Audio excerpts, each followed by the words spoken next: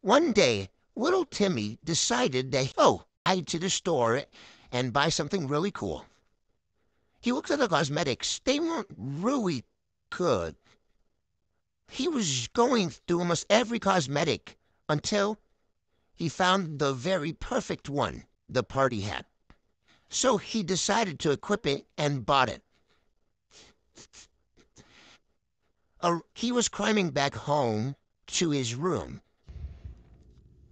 He felt really bad, so he decided to all that bad stuff come out from his stomach.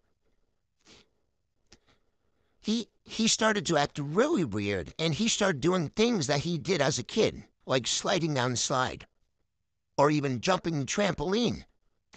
He went to look at the mirror until